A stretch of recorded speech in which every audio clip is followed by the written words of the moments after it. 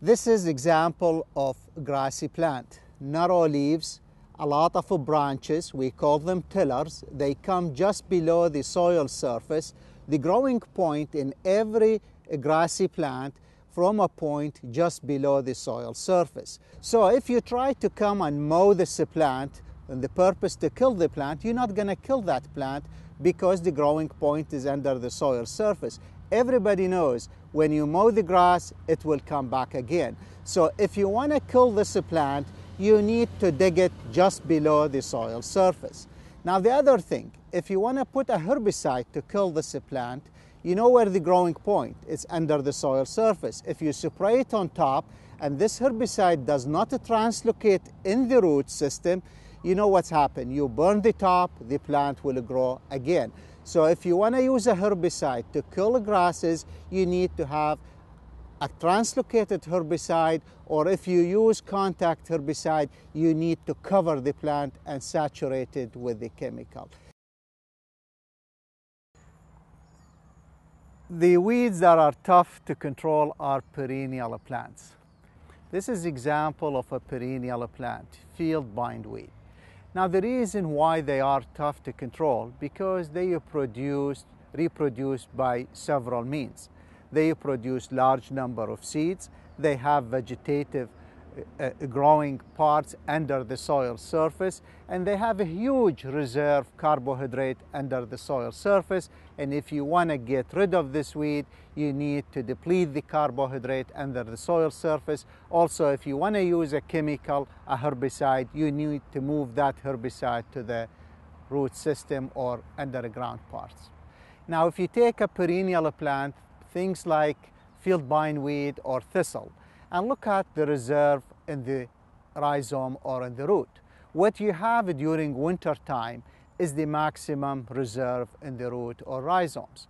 Then in the spring, when the weeds start to grow, it's going to depend on the sugar and carbohydrate in the root system. So the sugar and carbohydrate start to move to the new growth, and the plant will depend on that sugar until the plant develops enough vegetation that it can synthesize its own sugar and the excess amount that can send it back to the root. And when that happens early in the summer. Early in the summer, what the plant will do will move the sugar and the carbohydrate back to the rhizome or the root and accumulate it in enough quantity for the winter time so the plant can go over winter. Now, where you do the cultivation for perennial plant, you do it at the lowest level of carbohydrate reserve, because at that point the plant is weak and you can attack it. In this segment, we discussed the vegetative reproductive structures found in perennials and why that makes them so very difficult to control. We also talked about understanding the timing of carbohydrate or sugar movement in perennial weeds and how critical it is to the proper timing for management.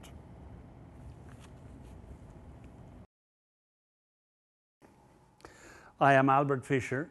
I am a weed scientist with the weed group in the plant science department. I work mostly in rice environments, and I have to deal with many types of weeds. What we're going to describe today are some structures typical of perennial weeds. And perennial weeds can disperse by seed, but they very importantly have asexual means of reproduction and storage of reserves. And that's some examples of that is what we're going to see today. This is Bermuda grass, Cynodon-dactylon, a very important perennial grass, and it has two types of structures which are horizontal stems.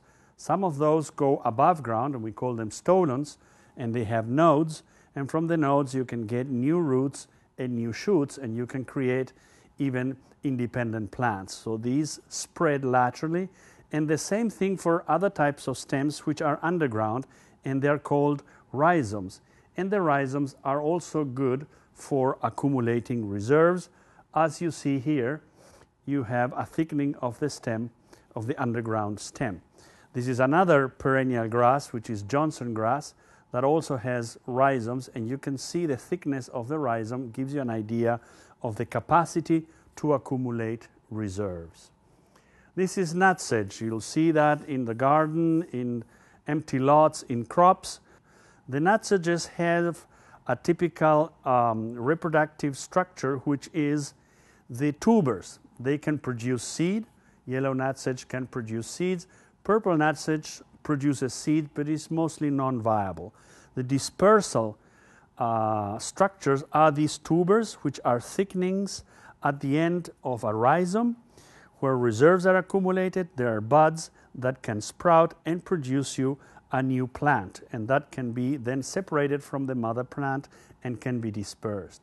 When you find chains of tubers, that's purple nutsedge, and you see how the tuber serves to accumulate reserves.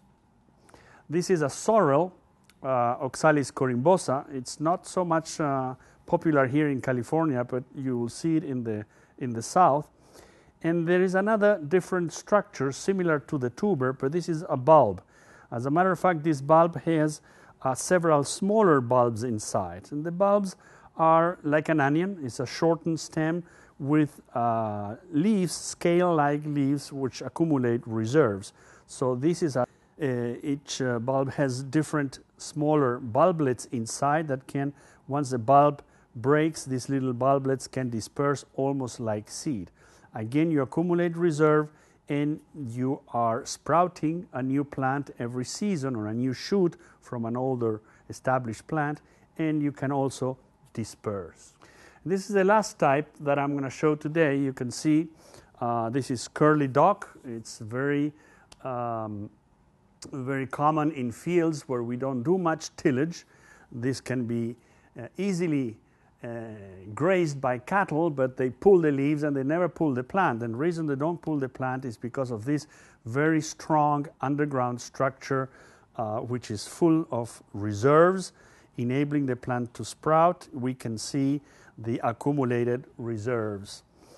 This plant will not spread. It will resprout from buds in the crown whenever the plant is injured or sectioned, but this is more of a local phenomenon. So this plant is what we call a simple perennial, which the perinating structure is for local regeneration and resprouting. These are examples of creeping perennials. They spread out with these rhizomes and tubers and stolons. But there is a dynamic in these reserves. Normally, towards the end of the season, there is a flow of carbohydrates from the green tissues into the underground structures to accumulate reserves so that the plant can resprout during the next season. This seasonal cycle of accumulation of reserves is very important to ensure the survival and the ability of the plant to regenerate. Many perennial reproductive structures were discussed and illustrated in this segment, including taproots, crown roots, and bulbs, which are locally produced, and also rhizomes, stolons, and tubers, which are considered to be creeping systems.